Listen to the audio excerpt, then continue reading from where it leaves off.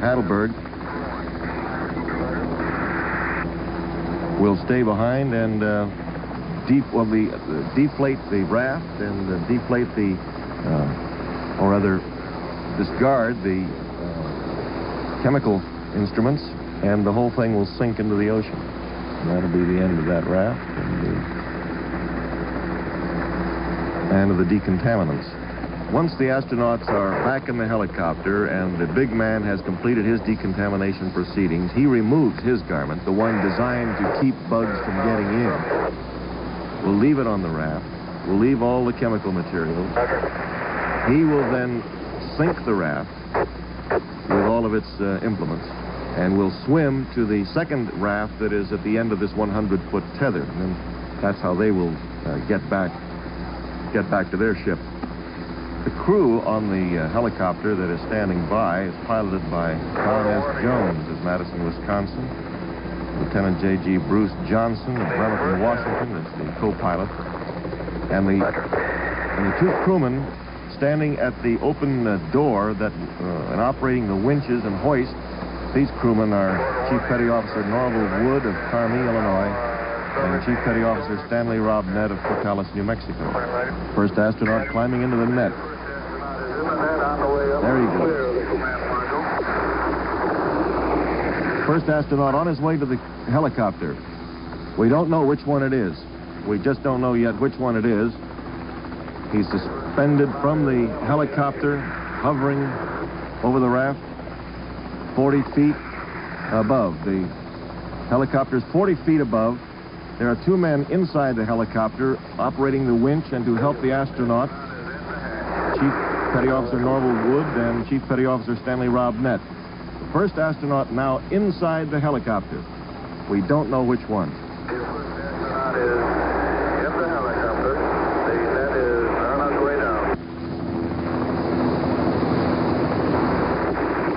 40 feet separate the helicopter and the spacecraft, the surface of the water. Number 2 astronaut now going up.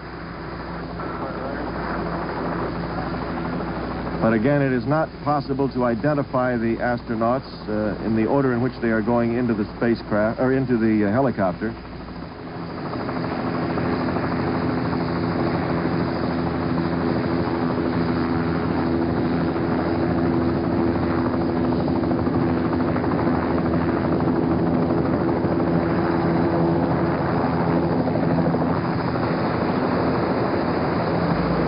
Swimmer, Lieutenant Clancy Heidelberg, remains in the raft.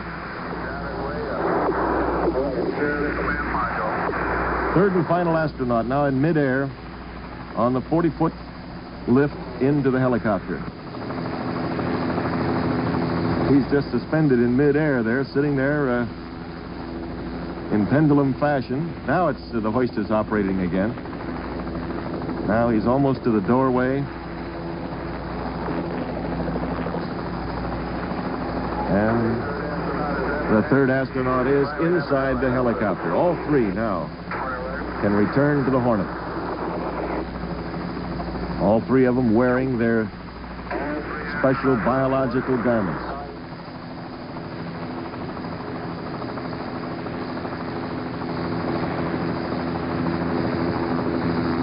The third astronaut is now in the helicopter. The door is closed. The helicopter is going to come back to the ship now. So the astronauts have been to the moon and back, and they've come through the last dangerous part of the flight, which was the re-entry. And it's all over now, but going into quarantine. You know, I think we ought to mention right here, Ron, rather, that we are about 906 statute miles southwest of Hawaii, moving up a couple of hundred miles along the track from the original splashdown point, which means that we're a good deal closer to Pearl Harbor than we would be otherwise. In fact, we're about 10 hours ahead of the point where we would be at this time if we'd adhered to the original schedule. And there had been some talk during the night here on the Hornet, as you know, Ron, that perhaps we might make Pearl Harbor by Friday night instead of Saturday morning. But the last I heard from NASA officials was that the original schedule would be followed, and the captain plans to have the carrier tied up at Berth Bravo in Pearl Harbor at 9 o'clock Saturday morning. All three astronauts now on board helicopter number 66. The helicopter is loitering out there a bit, as Commander Jones said it would. This is to give the two crew members in the back a chance to come up forward and take off their isolation garments, and leaving in the back of the helicopter only Dr. Carpentier and the two astronauts. This will probably be the photo chopper coming in. They're generally the first to come in.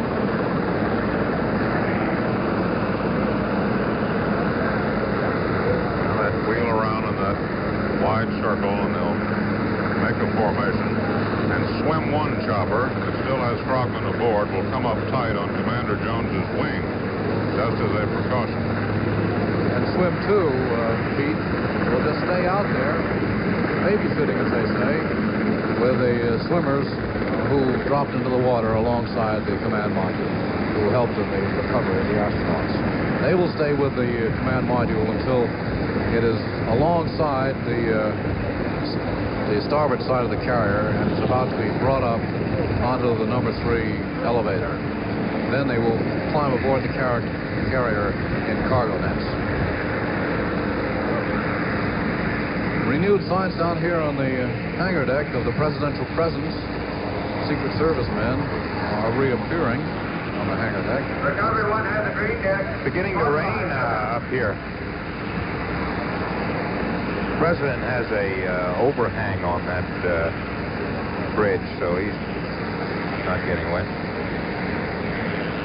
We believe the president may have moved off the bridge, possibly on his way down.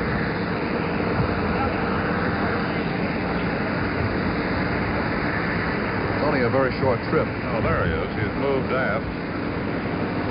And he's back to the Admiral's Bridge, just outside Flag Plot. No baseball caps this time, and no handshakes. These astronauts headed for weeks of isolation.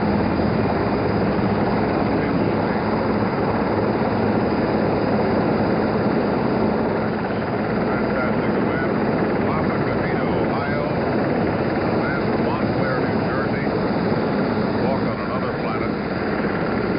Partner. That's incredible, isn't it? Recovery complete. Shut down.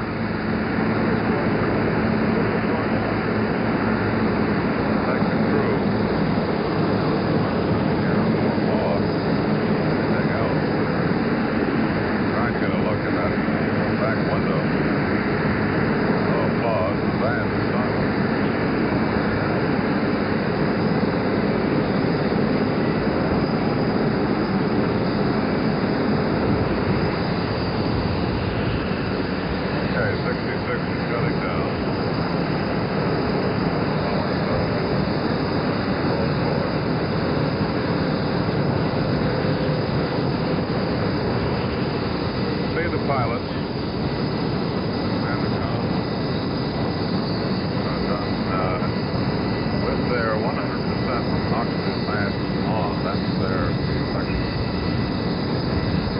Isolated themselves from the astronauts back, however.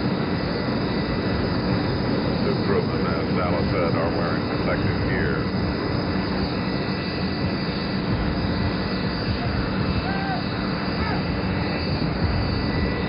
There goes the band. We will probably have a musical salute as they lower 66 to the hangar deck.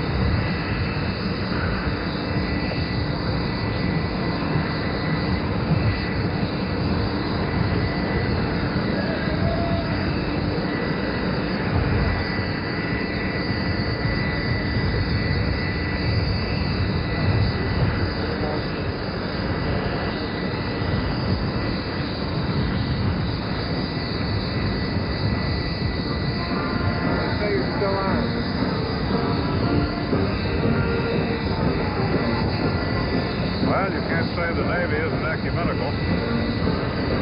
They're playing the Air Force song. Of course, Commander Neil Armstrong is a civilian, but he once was a Navy man. However, you do have the other two members of the crew, Air Force men, Buzz Aldrin, full colonel, Mike Collins, lieutenant colonel, both graduates not of the Air Force Academy, but the United States Military Academy at West Point. Keith, I don't know if you noticed, but almost as soon as the helicopter landed, a chief ran out and stuck a third symbol of a spacecraft on the nose. Oh, we got 3 decals now. Yeah. And also they radioed from the helicopter to the bridge. Now it's Hornet +3. That's the motto of this trip, and you see buttons all over the ship. Sure In other words, all the men who went out with the Hornet are coming back +3 more, the 3 astronauts. Old number 66 has got decal for follow 8, follow 10, now follow 11. I know the helicopter can make that statement. That was Chief Bradley, the line chief of Helicopter Squadron 4, who ran out and put that other spacecraft symbol on, and also a sign saying Hornet +3.